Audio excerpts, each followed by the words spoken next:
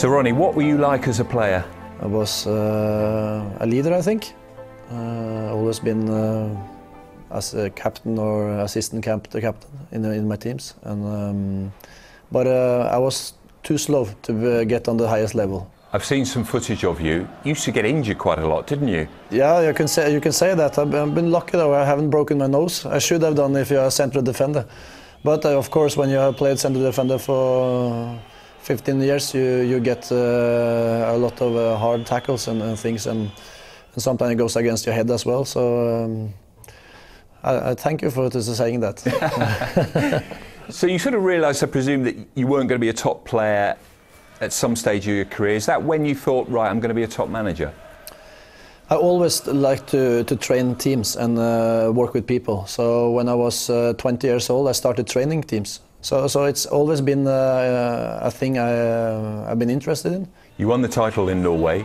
Just put into perspective how impressive that was. If you see it in Premier League, it's like if let's see if it's Aston Villa going to win the league. And I hope to bring that success here to Celtic as well. But it's of course much easier here to win things because the money is bigger here compared to the other Scottish club.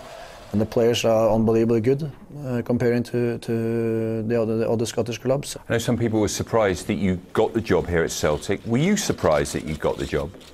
Of course, you never expect that. If you had asked me for 6 months ago if you are going to trade Celtic, I will laugh at you. And now I'm sitting here after 2 months. I'm very comfortable that I made a good the right decision, and I hope and I will show also that I think Celtic has done it. And what are you going to bring to Celtic?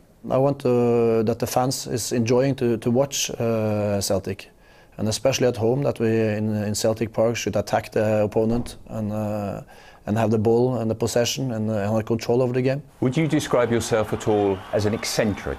We enjoyed your press-ups in your pants over in Norway. Is that a one-off, or are we likely to see that again in the future?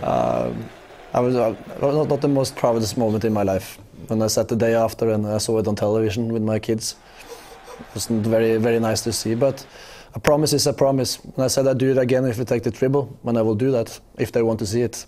And the first in drawn is NK Maribor. You've been given a second chance in the Champions League this season. Have you been here long enough to sort of appreciate the history of Celtic in Europe and how much this means to the club?